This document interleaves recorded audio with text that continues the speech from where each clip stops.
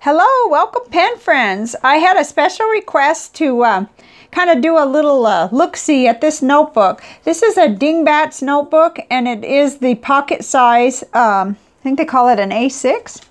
Yeah, A6 pocket size, and it came in the July Ink Flight subscription box.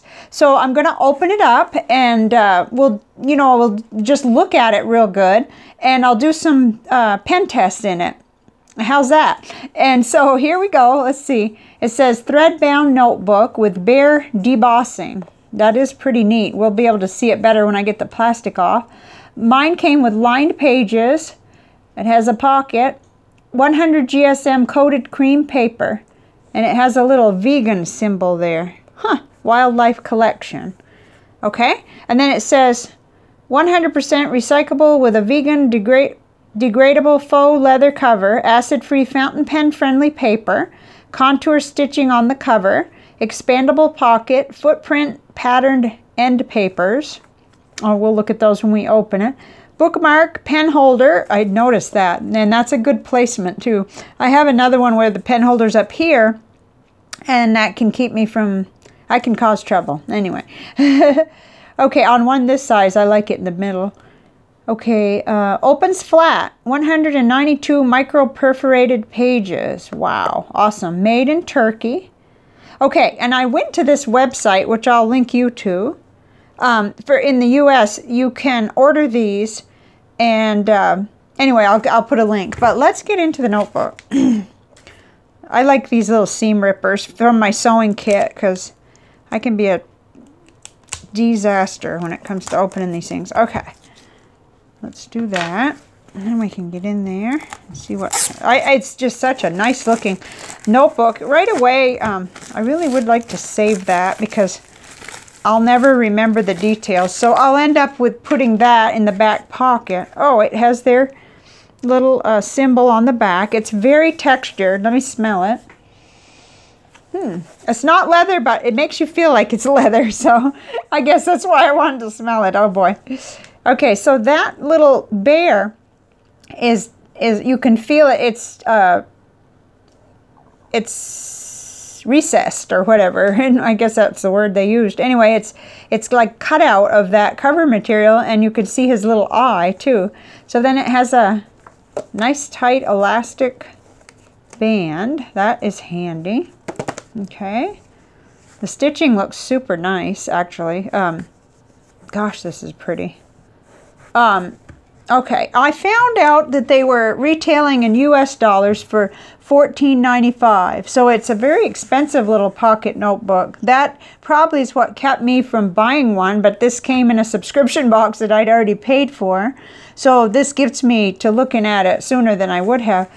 Oh, this is nice. It's got the paw prints in the front. Let's see, anything else? Okay, and that first page that's kind of, attached to that part, and then mine is a lined one, but I did notice you could get there was a variety, and I wrote it down on another paper. Gosh, lined and dotted and plain. There were 4 types. Oh, and graph. So just about anything you could think of, you could drop down and get that. So they got everybody covered, I guess. Okay, this is really smooth paper, and it said that it opened flat.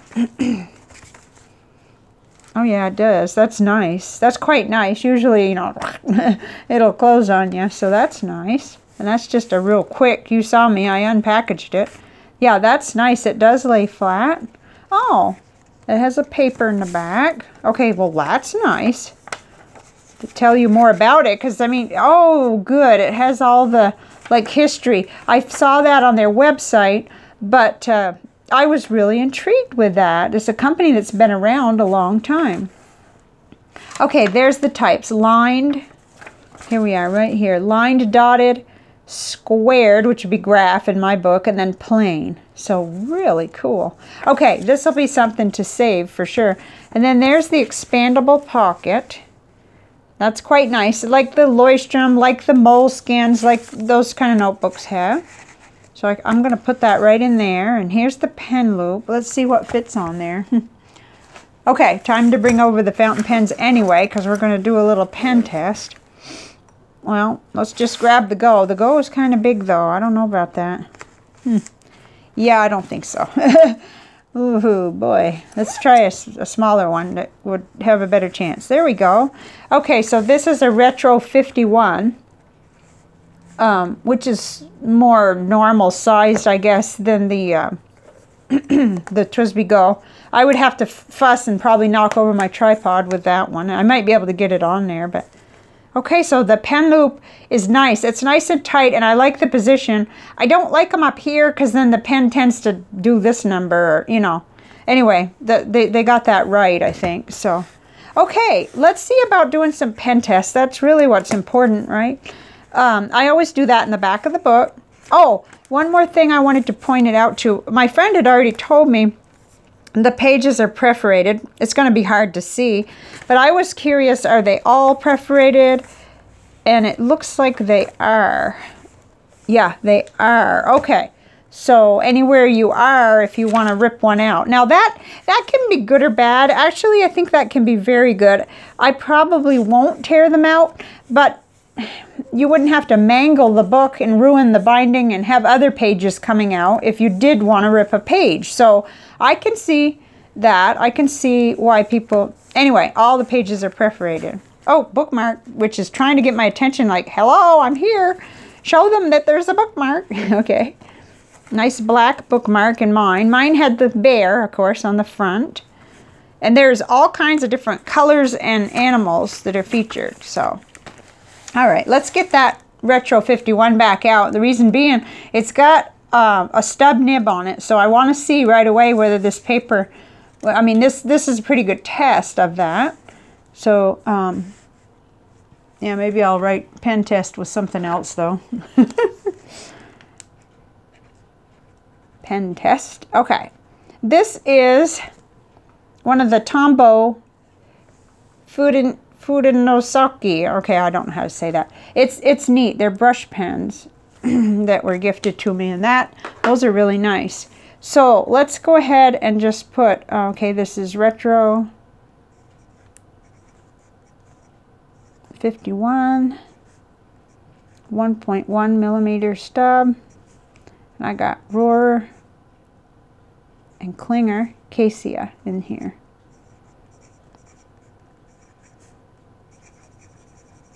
Okay, when I get done, we will flip it over.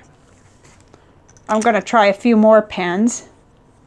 Okay, I've got a broad nib in this one. This is the Lamy Safari. So we'll put that next. Lamy Safari with a broad. And this is J. Arbonne Amethyst de Laurel. I don't know how to spell it.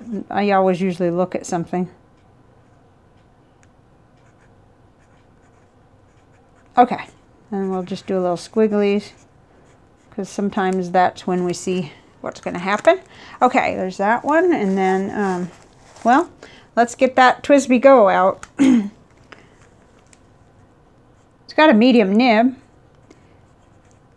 TWSBI Go with the medium. And it has Birmingham. Well, I'm going to abbreviate because it's a long name. Knox Old Glory blue ink in it.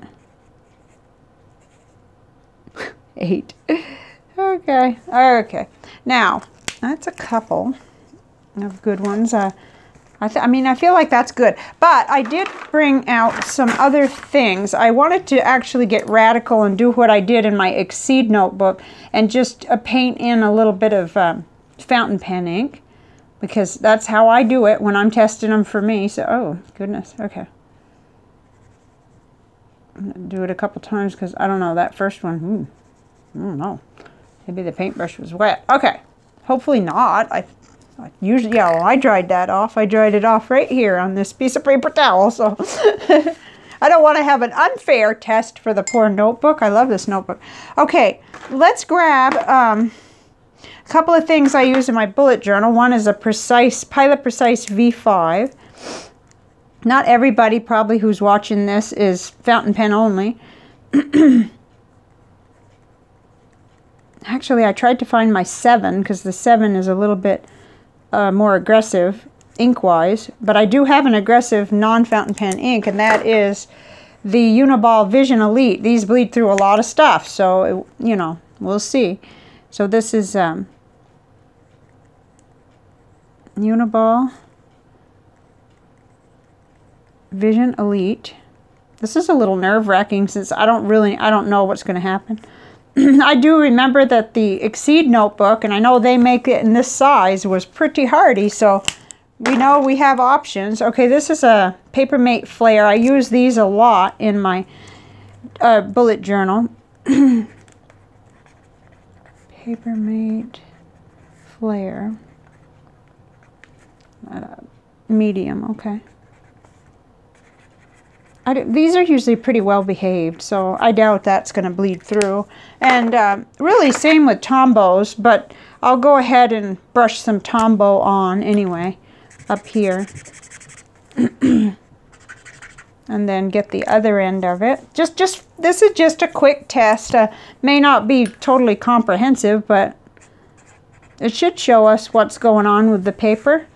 Tombow, well, it's dual brush. Dual brush marker. 679. Color 679. Okay, I chose it because it was one of the darker colors. Okay, I got room for maybe one more thing. I don't really... Oh, yeah, I wanted to see how my Pilot Dr. Grip ballpoint pen wrote in it, just because I do like sometimes, don't be shocked, to write with this. I really do. So, especially if I'm going to draw and then draw over it. So, Dr. Grip. That's more for how it feels and how it ends up looking. I wasn't sure how it would be, so I know it's not going to bleed through. Pilot. And it's full black. That's very smooth. I think, let's see, I usually do cursive, so.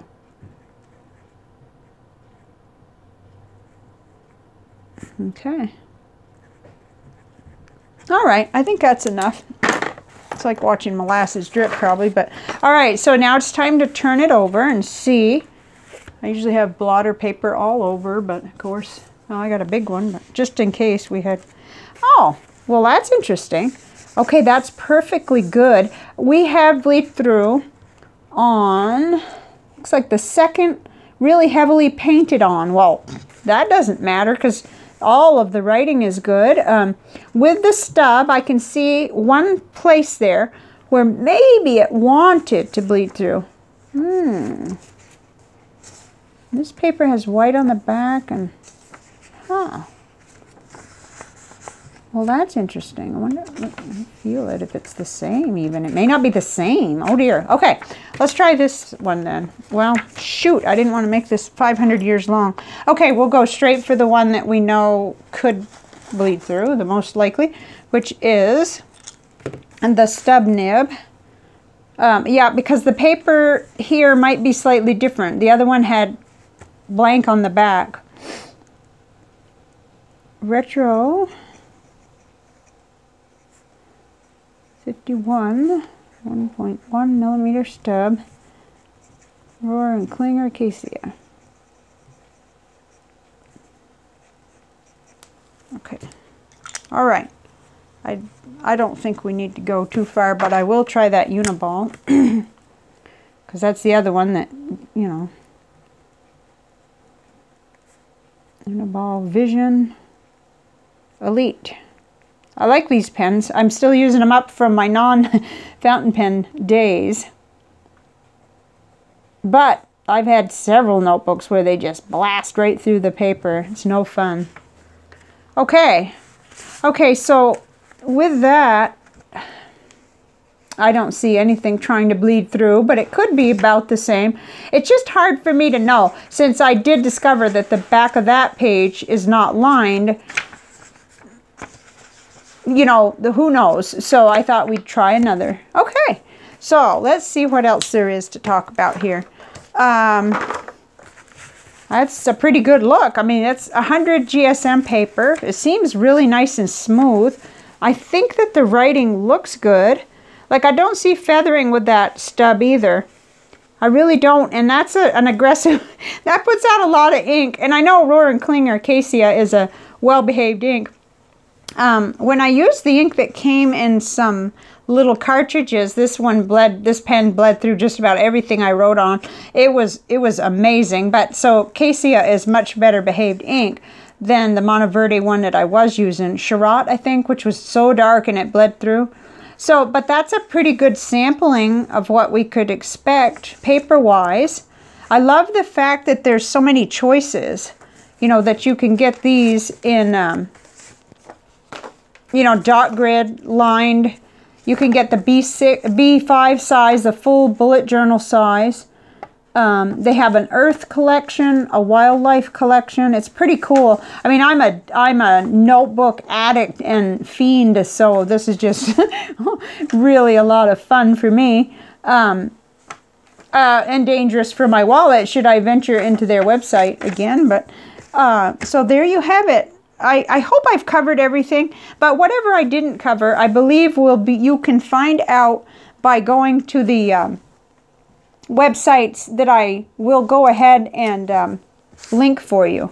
I'm so distracted playing with this thing that I can hardly stay on task here.